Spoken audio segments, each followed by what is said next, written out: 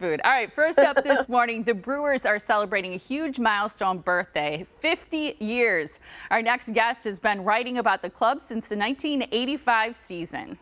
That's right. Tom Hodgecourt began covering the Brewers for the Milwaukee Journal-Sentinel in 1985 in that season. And he's a four-time Wisconsin Sports Writer of the Year award winner. And he's written 5 books on the Brewers. So, including this latest one, which is called Turning 50. The Brewers celebrate a half century in Milwaukee. We're so excited to have Tom here today. Good morning to you. Hey, Tom.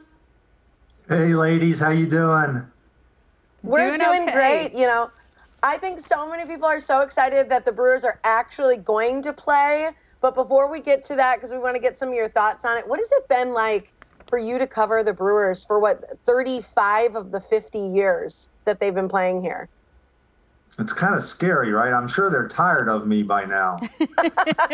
Not at all. Yeah, I mean, I've seen a lot. You know, the thing that sticks out the most was the transition from County Stadium to Miller Park, and just how life-altering that's been for everybody. You know, we figured the roof at Miller Park was going to be a game changer, but I don't think any of us realized how much of a game changer to just always have creature comforts, you know, for the home games. No more rain delays, no more. You know, I covered an opening day once at County Stadium, which the wind chill was -16. Ooh. Wow, that's unbelievable. But that's Milwaukee for you, I guess. I think, you know, what's sad for a lot of fans is thinking about this huge birthday, this big milestone, and then knowing that the club is going to be playing without fans in the stands. I know. Yeah, you know, there's many teams that are missing important things this year. The Texas Rangers are still waiting to open a brand new ballpark. Can you imagine that? And then maybe no fans in it. But this was going to be a huge year for the Brewers. They were going to have an ongoing 50th anniversary celebration, bringing in players from the past, you know, bobbleheads, different things throughout the season. And they had big plans for this year, and then totally shut down by COVID. You know, for the longest time, it looked like there would be no season. Now they're going to get back together. First spring training ever at Miller Park, and it's actually being called summer camp now because how it's starting. And then a 60-game season that's going to be kind of a sprint to the playoffs. And we're just hoping everybody stays well and that the virus doesn't shut them down at any point. All sports are nervous about that. Baseball in particular, we're all going to be wearing masks and social distancing and Zooming. You know, we're all Zooming through life now. But that's just the way it is. And I think it was important that baseball tried to play, at least try to play. Let's see what happens. With the Brewers, what a way to celebrate their 50th anniversary with just a shutdown season until now and no fans. So you have to wonder if a lot of this will just get postponed for them to next year. But this is certainly not the way anybody envisioned this being. I agree. I think it's so sad, but I am glad, like you said, that they're playing. I think everybody is. I mean, I love baseball, and it's exciting that they're going to do something, you know, during this time. And like you said, hopefully they continue. Talk a little bit about the book, too. And, you know, because you separated a lot of the interviews, right, with players from each of the 5 decades. So how did you decide who those players were going to be, and just a little bit about what we'd read inside the book? Yeah, so let me, you know, just in full transparency, this is a Journal-Sentinel book. This is actually my first collaboration with my own newspaper, you know, and my other books have not been. But that's because this is a photo book, a commemorative keepsake photo book primarily. And by doing a project with my own newspaper, the Journal-Sentinel, it gave us access to their vast video archives, their vast photo archives, I should say.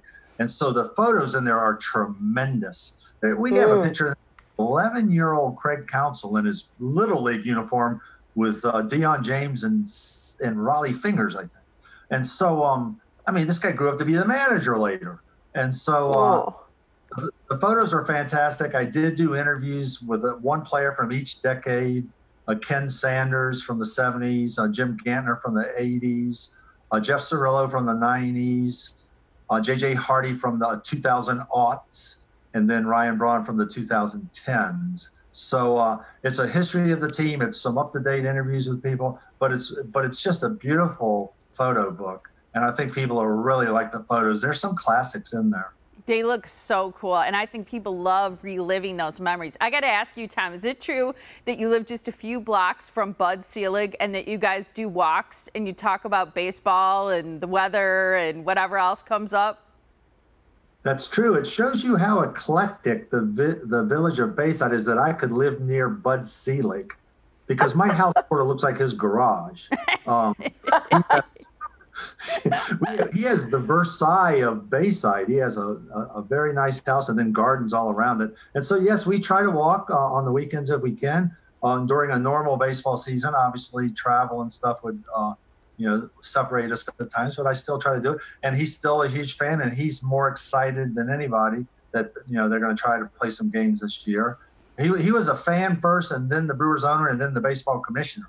And now he's back to being a fan again. So, yeah, I have a unique relationship with each other. We've known each other a long time. When I first knew Bud, I was young and I had hair.